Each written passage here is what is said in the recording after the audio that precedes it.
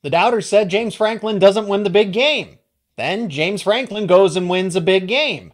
And surprisingly enough, the goalposts shift once again.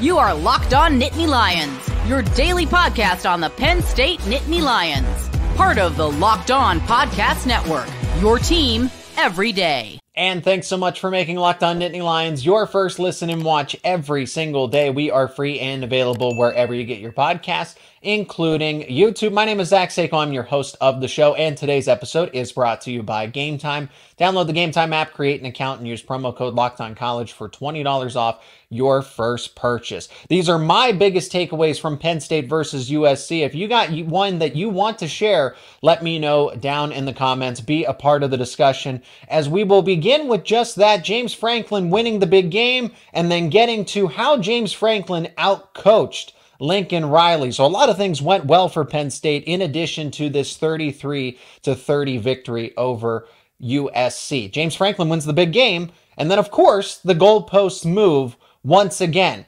And this wasn't just any old win for Penn State.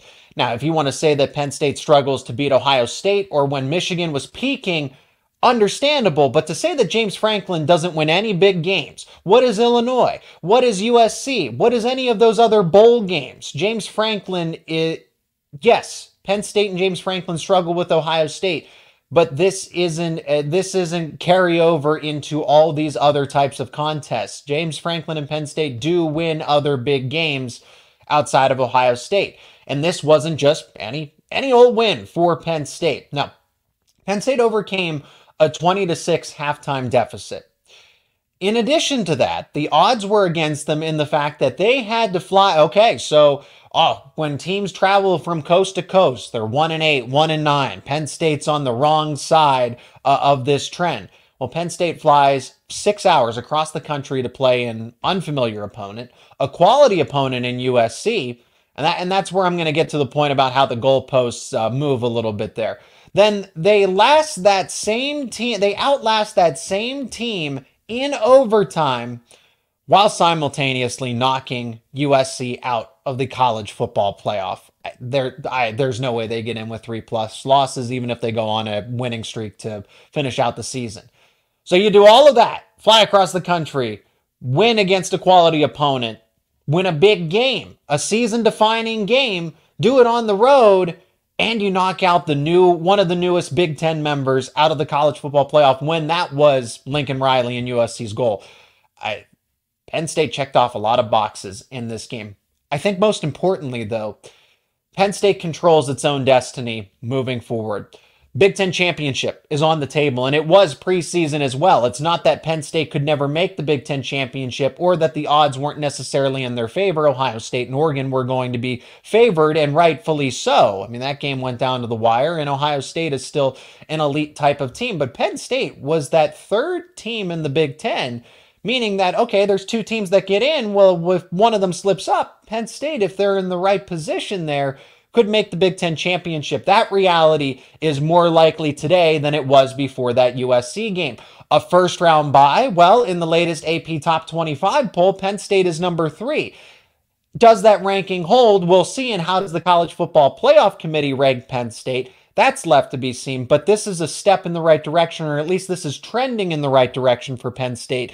A home playoff game would be legendary. It would be historic. It would be a moment to be remembered regardless of the result. Obviously, everybody would like to see Penn State fans would like to see a Penn State victory. That's understandable. But the game, the event itself, I think Penn State, the football team, would actually like to pass on that if there's an opportunity for the first round bye. As great as a winter playoff game would be at Beaver Stadium, I know that James Franklin and that team would rather have the first round bye going into the quarterfinals as a top 4 team. But my overall point here is that Penn State controls its own destiny. Now, Ohio State with one loss, you can really push them out of the conversation or make things a little more difficult, make it a much more uphill battle for Ohio State if you win that game. As it stands right now, Penn State's a 4-point underdog to Ohio State. That's not a 14 point deficit there. Vegas clearly believes that Penn State will make that a ball game. Don't just count out the Nittany Lions because it is Ohio State. But Ohio State is the toughest game remaining. However, if you look at that one, if you want to assume that that one's a loss, and as of right now, I would think that Ohio State's chances are a little better as that game gets closer. We'll break it down in depth, of course. But on paper, it looks like the Buckeyes are going to win. Everything else sets up nicely for Penn State. They control their own destiny. Games against Wisconsin, Washington, Minnesota, Purdue, Maryland, all those games are very winnable. Control what you can control. Don't discount anybody. Minnesota upset USC. Washington, I think, will get better as time progresses, and Wisconsin seems to be getting things into gear despite missing some key players. Penn State matches up well with all of them at the end of the day. So they control their own destiny. They can go 11-1, make the playoff, and 11-1 gets you into a Big Ten championship game depending on how things break with the tiebreaker. Let's talk about those goalposts that move, though. Okay, so it went from this could have been a top 10 game, and then USC ultimately dropped close ones to Michigan and Minnesota. Unacceptable loss, I think, against the Golden Gophers, but still understandable to do that travel and to play against those teams. USC didn't exactly match up ideally with them. And watching those games, that's where I said, okay, I can change my pick with confidence knowing that Penn State can beat USC, and did ultimately.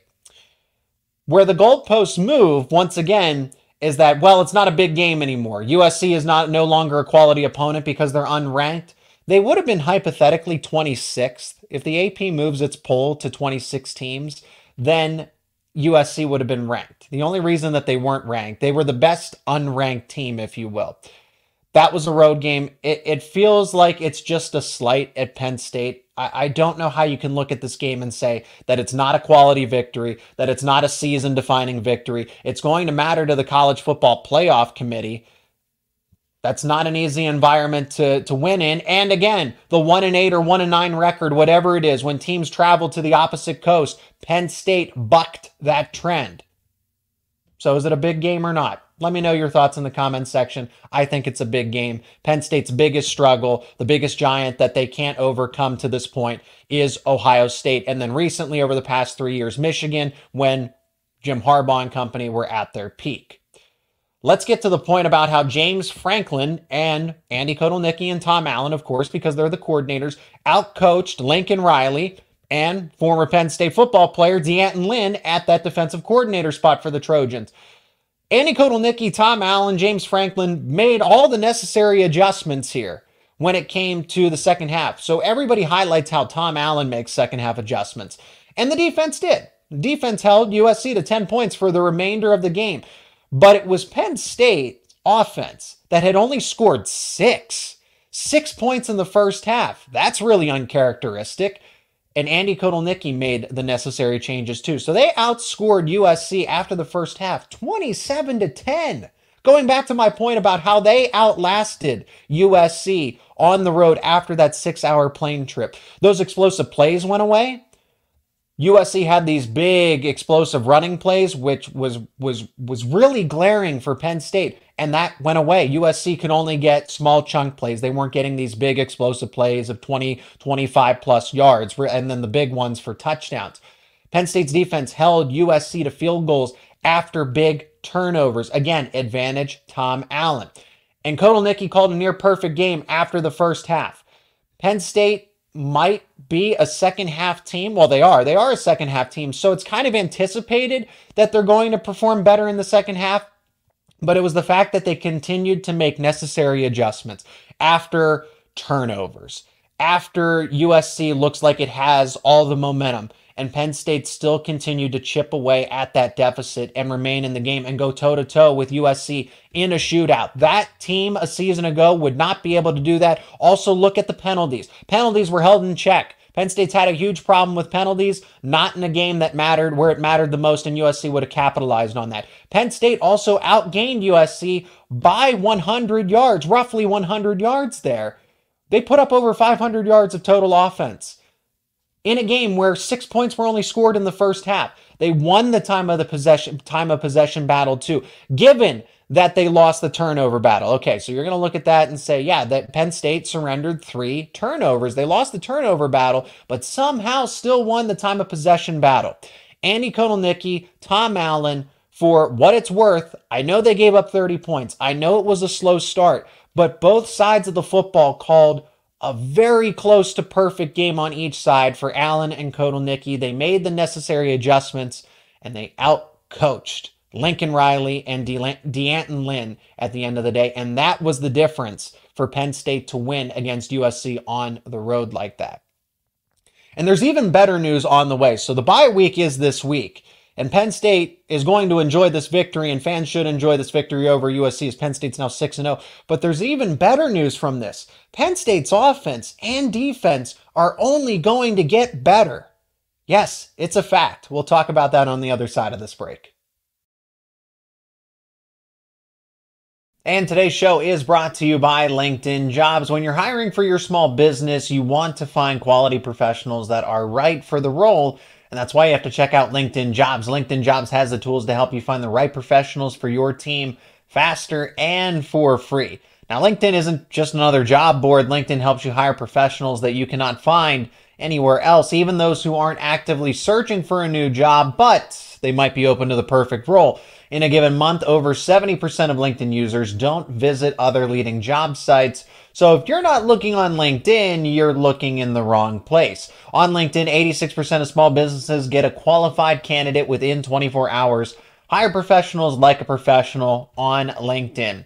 And LinkedIn understands that small businesses are wearing so many hats and might not necessarily have the time to devote to hiring. And that's why LinkedIn is constantly finding ways to make the process easier and more intuitive. And it's why 2.5 million small businesses use LinkedIn for hiring. Be one of them. Post your job for free at linkedin.com/lockedoncollege. That is linkedin.com/lockedoncollege to post your job for free.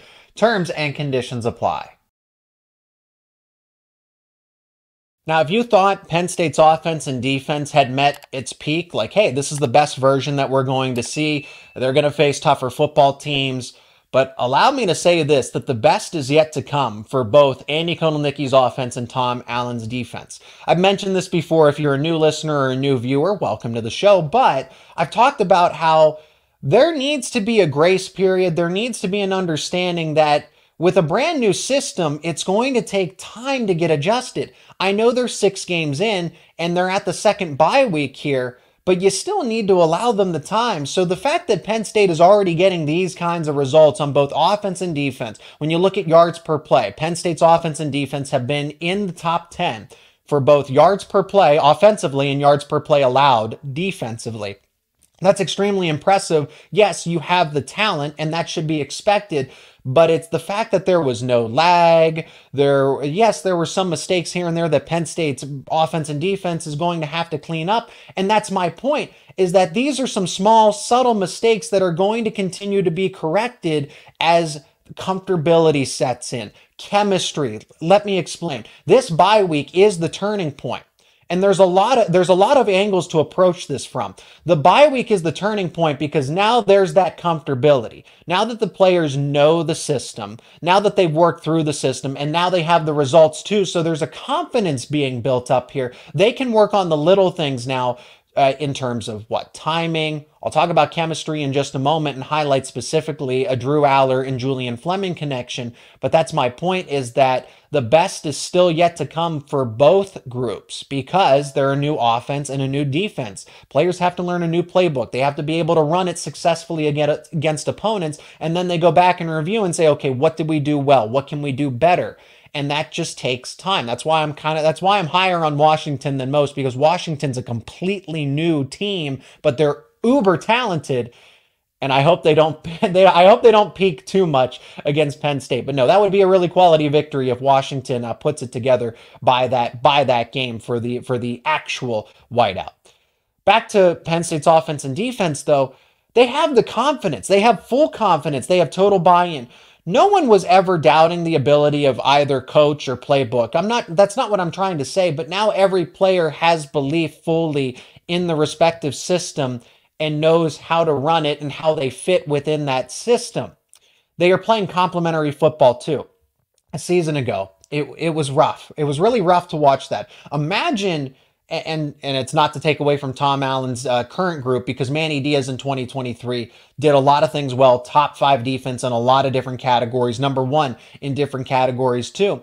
And if the offense had bailed out the defense a couple more times, it's crazy to think that Manny Diaz's defense a season ago could have been even better. Offense plays into the defense, defense plays into the offense. It's a yin and yang. That complementary football that James Franklin talks about, the defense sets up the offense with turnovers, short fields. Same thing. The offense comes out and runs a 12, 15 play drive. Penn State's offense could never do that. They could never give the defense a break. And the defense was still as stout as it was for being on the field as constantly as it was. You didn't see that at all last season. Now you're seeing it where Andy Kotelnicki's group can go 0 to 100 in a matter of moments. They can score in 20 seconds like they did against West Virginia. They can lead those 10, 12, 15 play drives that chew tons of clock, and just can the defense get a breather here? Can you put together a sustainable drive and march down the field and punch it into the end zone, or at least get very close? Because that's what happened against USC a little more often than not, to my liking. But they were able to march down the field and not turn the ball over in those situations. I know there were other turnovers. However, this offensive group compared to last year is miles ahead. Then the chemistry. The chemistry is going to continue to develop. Drew Allar and Julian Fleming specifically, you see it happen in real time in the game. First half, Allar and Fleming not on the same page. Timing, option routes where Fleming thinks he's going one way or making a sharper cut. Drew Allar thinks that he's going to stop his route and sit in the zone. It's those little things. It's those miscommunications that you need to work those out and figure them out in game. You can only do so much in practice. You have to do it when the other team is trying to make sure that you can't run it successfully. Drew Allar and Julian Fleming could prove to be a worthwhile connection down the stretch of the season now that they figured it out, because look at that.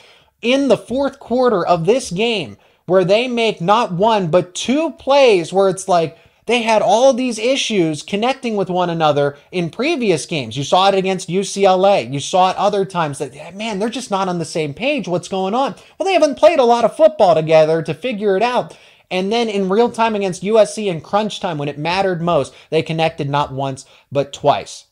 The chemistry of Abdul Carter moving from linebacker to defensive end, that changes the complexity of a defense. And now that Abdul Carter is getting used to playing defensive end, now that the team is getting used to Abdul Carter playing at defensive end and in this hybrid role when they can really rush after the quarterback, Abdul Carter has a unique role past just being an edge defender, a defensive end, putting his hand in the dirt. That's what I mean. The chemistry will continue to build and get better for the defense. Tom Allen will find more creative ways to get Abdul Carter involved. And then the young backups, a Dejon Lane, a Luke Reynolds, a Cooper Cousins, a Dakari Nelson, any of those guys. You see a Zion Tracy have a really impactful performance against USC. I could list a bunch of different players that have had reserve roles that will continue to expand, but it's that depth that's going to get better. So better days, the best days for Penn State football are going to be perfectly timed up, because they need to peak against Ohio State. They didn't need to peak against USC, but this confidence, this momentum they have going into the bye week can now build. Better days are ahead for the offense and the defense, and players with tons of potential are waiting to be unlocked and can be serious contributors down the stretch. And that's only going to happen as time goes on. Offense and defense have not hit their peak yet, and that's a good thing, especially since Ohio State looms in 3 weeks. Offense and defense are only going to get better. I stand by that. Now let's talk about Drew Allar and Tyler Warren specifically, because they are the 2 of the MVPs, including Ryan Barker, but I want to talk specifically about Allar and Warren more so. Allar, 30 of 43, 391 passing yards, 32 rushing yards on 4 attempts, so over 400 yards total. 2 touchdowns to 3 interceptions. I don't even know that I count that Hail Mary one, but it is a turnover there, but 2 costly interceptions, if you will. But I look at this, 70% completion percentage, nearly 400 yards through the air for Allar, and again, in total had over 400 yards with those 32 yards on the ground. What impressed me the most is when you look at those 3 interceptions, it was Drew's ability to not let those turnovers affect him. Because a season ago, a year ago, completely different story. I don't know that he rebounds from that. You see that against Ohio State. That Ohio State game, Drew Allar did not have one of his worst performances. He'll tell you that for his Penn State career. And these mistakes show up against USC when this is a turning point for the team. You can carry some momentum here, be 6-0. Quiet those doubters about how that Penn State doesn't win the big game, and then you move the goalposts again, right? As we talked about. But I saw short-term memory. I saw confidence. I saw somebody that turned into a veteran. And everyone says that Drew Allar grew up in this game against USC and became a different quarterback. No, Drew Allar became a different quarterback in the offseason. This was already here. If Drew Allar didn't just become this in the middle of the game against the Trojans. No, he was like this already going into the season. You saw it against West Virginia. You've seen him put together other nice performances. Now, granted, I've been critical at times saying like, hey, being questionable with his decision making. But at the end of the day, Drew Allar has played elite football overall. And it's the fact that he did not let these turnovers bother him.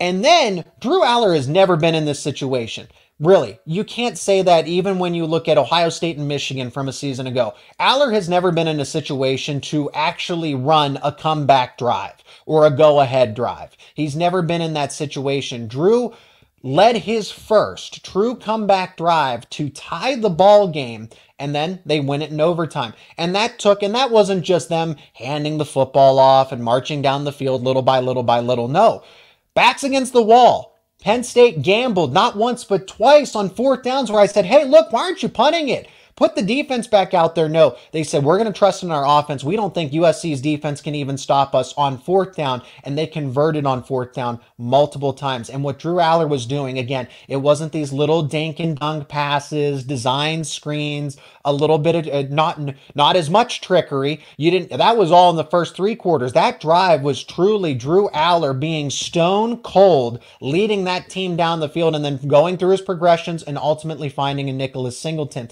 But those 4th down plays especially, to fend off a sack and find the wide open receiver, not once but twice in Julian Fleming, a player that you have not been in sync with all season, and you do it multiple times. That was Allar's signature game. That was Allar's signature moment, and he looked every bit of the quarterback that most of us see him as. There's the doubters that say, fluke game, fluke performance. No, this was the performance that confirmed, I call it bias if you want, but confirms my analysis of Drew Allar and the quarterback that he actually is. Now let's go to Tyler Warren briefly before we talk about something a little controversial in the final segment. Tyler Warren, 17 receptions, nearly broke the receiving yard single game record by Jahan Dotson at 242. Warren had 224, 1 touchdown. Also, don't forget about 9 passing yards and 4 rushing yards as well. Best tight end in college football, most versatile tight end, most complete tight end. Doesn't even begin to describe Tyler Warren anymore. In a game against USC like this, it's not up for debate anymore that Tyler Warren is the best tight end in college football. We got to talk about something different. Where does he rank all time? Where does he rank right now? As this goes beyond just, he's a quality tight end and should be in line to win the John Mackey Award and be selected high in next year's NFL draft. No, Warren might be more versatile than Travis Hunter. Other college football Penn State fans might say, you know what, Zach, that's a good point. Other college football fans are going to say I'm crazy. Let me know in the comments. But that's the conversation. I don't think that's an overreaction to this point anymore. I know what Hunter does as a two-way player playing receiver and cornerback. I get that. But find me another player in the country, including Travis Hunter, that is snapping the football after doing a bunch of motion shifts, snapping the football as the player on the line of scrimmage, and then running downfield on a streak, beating the zone coverage and winning a jump ball, going up and hauling in a jump ball and securing a touchdown. Find me another player that can do that. And USC had no answer for him. You would think that Lynn would make an adjustment and say, you know what, after 8 to 10 catches, this Tyler Warren guy he's really causing some headaches for us. You think they would scheme for him. And they couldn't. They could not scheme for him. So after that, he's at a dozen. You think it's going to stop? No. Andy Kotelnicki and Tyler Warren were so in sync against USC that the Trojans and Lynn had no answer for it whatsoever. I will also add this.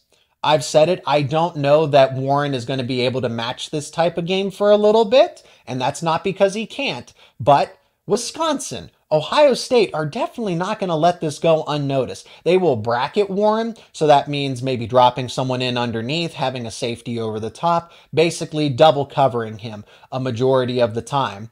And that will force Penn State to go to its other receivers, but Penn State has other options, as we've seen. Amari Evans, when they leave him in one-on-one, deep over the top, okay, good luck. So you have Tyler Warren that occupies the short, intermediate, and deep routes. He can do all three levels, but Amari Evans can beat you over the top. Trey Wallace, relatively quiet since West Virginia, but that's because they haven't needed him to have that kind of game. And then Liam Clifford now into the fold. And if they can get Caden Saunders back, too, from injury, and Julian Fleming, once he and Drew get the timing figured out, Penn State has a plethora of options. Oh, and remember who caught the go-ahead, or not the go-ahead, the game-tying touchdown? Nicholas Singleton. So all of those receivers that I named, plus Katron Allen, Nicholas Singleton, and frankly, Quentin Martin out of the backfield, if they really needed him to, they have a lot of guys that can catch passes from Drew Allar in this system. So go ahead, Wisconsin. Go ahead, Ohio State. Bracket Tyler Warren. Double, triple cover him. Do whatever you want to stop him. You're only going to open up Drew's other options in the receiving game. And Andy Kotelnicki is a big part of this. The scheme coordinators matter. That's what I've been talking about lately, and it's proving to be so now with the results. Andy Kotelnicki might be coaching his way out of Happy Valley. And would he leave after one season? I'll tell you the odds of that coming up after the break. And today's show is also brought to you by Game Time. You get to download the Game Time app because buying tickets to your favorite events should not be stressful. Game Time has introduced a new feature called Game Time Picks, and that makes getting tickets to your favorite live events even easier than before. Game Time Picks filters out all of the fluff, so it's only going to show you incredible deals on incredible seats, and then you don't have to waste your time searching through thousands and thousands of tickets. Game Time already has everything sorted for you. So let's look at Penn State tickets for some of the upcoming games. They're on a bye week leading up to this weekend, but they are getting ready to play on the road at Wisconsin. If you're in the Wisconsin area or traveling for that game, Game Time's already got the best deal sorted for you. I have it pulled up right on my screen here. All in pricing, so no surprise fees at checkout. You can get 2 tickets for a super deal in Section V, row 60, $136 a piece. If you're looking for the lowest price on tickets for Penn State versus Wisconsin, Section LL, row 7, lowest price right now on Game Time, $96 a piece for upper deck sideline. Take the guesswork out of buying tickets with Game Time. Download the Game Time app, create an account, and use promo code LOCKEDONCollege for $20 off your first purchase. Terms apply. Again, that promo code is LOCKEDONCollege for $20 off your first purchase. Download Game Time today. Last minute tickets, lowest price, guaranteed. The question that's beginning to be asked a little more frequently than I'd like it to be, will Andy Kotelnicki leave Penn State after one season? And if I'm being honest, it is looking more likely game after game after game, because I get it. I understand looking good against MAC teams is one thing, but when you have these coaching performances against West Virginia on the road, a top 20 team against Illinois where it's not your best day, but you still have a convincing performance down the stretch and the way that you call plays, and you win by 14 points against a ranked team, albeit at home, but 2 touchdowns is still pretty convincing. And then to have this masterclass against USC on the road like this, to be able to go into a shootout with them. Penn State's offense couldn't do that a season ago. So now people around college football are really taking notice, but the understanding was that Kotelnicki would eventually become a head coach. Maybe it would take 2 or 3 seasons at Penn State. That clock's beginning to accelerate. As the results speak for themselves here, Kotelnicki has already had all the makings of a head coach, but now it's more apparent. This offense may be more experienced, but relatively the same group, aside from Keandre Lambert-Smith switching out with a Julian Fleming. The offense, Drew Allar, Nicholas Singleton, Katron Allen. You lose 3 starters on the offensive line that were key contributors a season ago. This is a brand new offensive line, and look what Andy Kotelnicki is doing. He comes in right away with the same group relatively that what Mike Yurcich had, and the results are completely different. They're so much significantly better. Kotelnicki has set Allar on the right path. So I'm trying to clarify, okay, so that's good, but what does this actually tangibly look like? What are people noticing about Kotelnicki's system? It's the fact that he comes in, inherits the same group that Mike Yurcich had, and the results are completely better. They're significantly better. And then Drew Allar, that, okay, he has a lot of intangibles that NFL scouts would like, general managers would like. Do we really want to take a chance on Drew Allar? And Kotelnicki has now set Allar on the right path. That is massive. With quarterback being the most important position in football, athletic directors will love that. Now, it's not a guarantee one way or the other that Andy Kotelnicki is going to leave. Let me put it into perspective, though. If Kotelnicki gets offered by a program, has a situation line up for him that benefits him, he's not going to take a job just to take a job. It needs to be an ideal situation that opens up Power 4 program, strong support system. You don't want to go into a system where you are set up to fail. James Franklin kind of talked about that, alluded to that with Manny Diaz becoming a head coach once again. Don't go to a school where you're almost set up to fail. That's great that you're going to get a pay raise, but are you going to succeed in 3, 4, 5 years if you need to rebuild that program? Kotelnicki's not going to just take any old job, but if it's a Power 4 program that's with the times of college athletics, whether you agree or disagree, if they are playing the right game when it comes to NIL, the transfer portal gives them all the necessary support in an area that he's comfortable in, I expect him to leave. And can you blame him? Can you really blame him? He's making $1.5 million at Penn State. He'll get some raises here and there over the 4 years of his contract. As a head coach, he will have complete control and make somewhere in the neighborhood of $4 to $6 million with the right school. I mean, that's a huge pay raise. If you're Andy Kotelnicki, how do you pass that up if it's the right situation? My only concern is I wish you had a Kotelnicki disciple ready to step in, because his offense is so entertaining. Like there's not an Andy Kotelnicki Jr. There's not a second in command to Andy Kotelnicki. This is all his doing. He doesn't have a team. He doesn't have a group of people that are, the staff around him, of course, but you get there's not another protege of Andy Kotelnicki's that is waiting at Penn State. Maybe that's Danny O'Brien with the time that they're going to be spending together, and O'Brien can pick up some things that ultimately allow him to take over. I don't know what the prospects look like at offensive coordinator, and I don't even want to begin to speculate. However, the day before USC, this conversation really didn't have a lot of steam.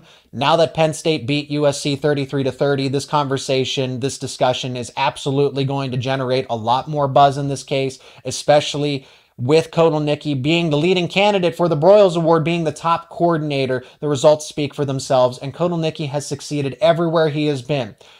Wisconsin Whitewater, Buffalo, Kansas, now in the Big Ten, one of the best conferences and proving to be the best conference currently compared to the SEC with, hey, look at the rankings, Oregon, Penn State, Ohio State.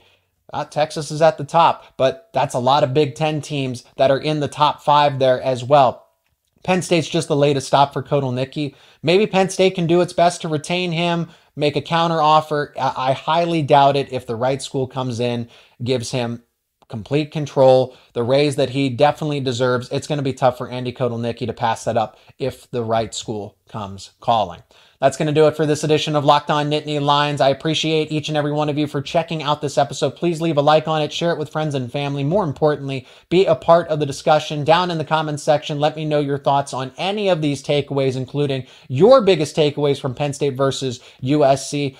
Enjoy the bye week, but we're going to have more analysis about this game and how it sets Penn State up for the future of its schedule. And for all the latest around your favorite Penn State sports teams, keep it right here on Locked On Nittany Lions.